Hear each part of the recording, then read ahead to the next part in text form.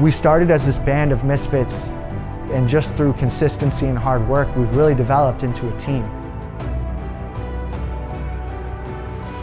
We want to take ourselves, from the south side of Chicago and be world known. And he had the same passion that I had to achieve something great in life. And these guys, they want to get to the UFC. This is the way we're doing it. I will come every single day and I will bust my ass and I will prove it to you that I want this. I'll never be scared. Blood sometimes makes people scared, and now I've bled. I'll never be scared again. I'll never step backwards.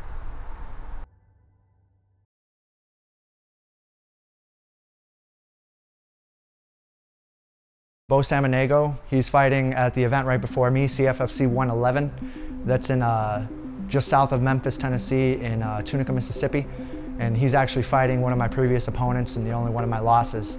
He's fighting DeAndre Anderson. I'm fighting a guy that beat like one of my best friends. It's his only professional loss, and I really look up to him, you know what I mean? In the MMA, he's taught me a lot. I just feel like to get this one, it would just do a lot for my career and just my confidence, and I'm sure it'd be good for him to, see me beat him. It's a big one for me. I'm really excited. That's all I can really say about that. It's got like this one feels personal a little bit, you know what I mean, for me.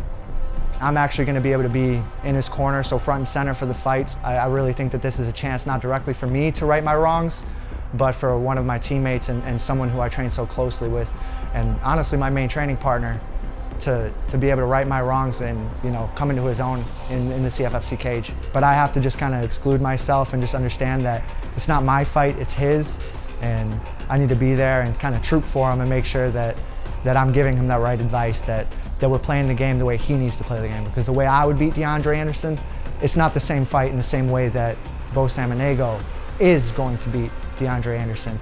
If somebody wants to do a little research, look at the people we've been fighting.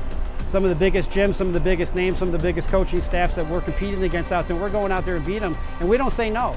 We just say, hey, where you want to show up, and we're on all these Fight Pass shows, and these guys, they want to get to the UFC. This is the way we're doing it. That's kind of what our job is. Like, that's why the UFC puts us on Fight Pass, because they want us to find the cream of the crop, the best talent out there who can fight in the UFC, and it's our job to to showcase them. They're the next guys that everyone's going to notice. Just look at Isaac Watkins. He fought a former world champion jiu-jitsu guy in his first pro fight, and then Kris Williams, he had 3 amateur fights. He's turning pro on this next show. He's a 3-time state champ, 4-time finalist in the state of Illinois, Division I college wrestler, which is no joke. We're just trying to make people take notice of what we're doing. And it's like, we're gonna do it, on live TV, wherever we're not, afraid to put it out there.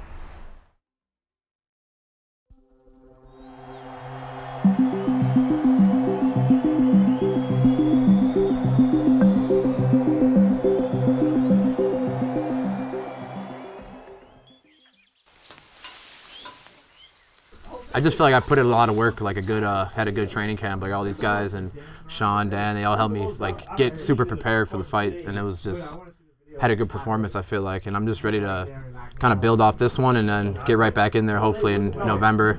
I feel good, still got a lot to improve on, but I did a decent job at the end of the day.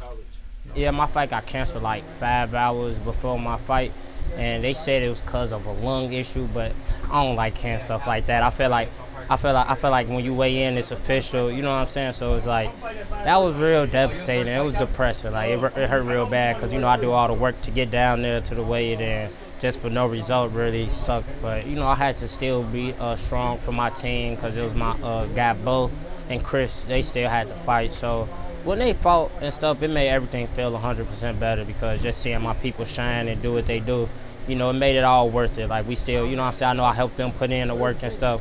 So, at the end of the day, the event was all worth it, but it was still, devastating. I wasn't able to compete, but they made it worth it.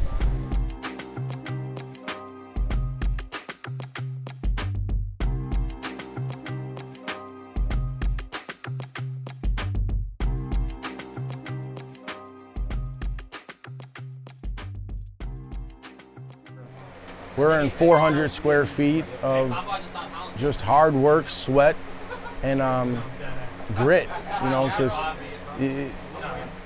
you have all those shiny, nice new toys. You didn't really have to work for them.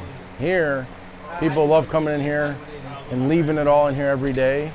knowing that they're not coming here to financially help somebody, and like I said, because boxing here is free, but they pay for it with their time and how hard they train.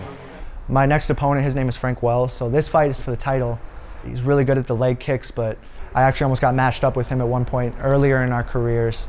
And so I've always kind of seen him as a possibility and a peer. This could be Jose's last fight with CFFC because a lot of times if you win the CFFC belt, I mean, you get the call up either on a contender series or a short notice fight to the UFC.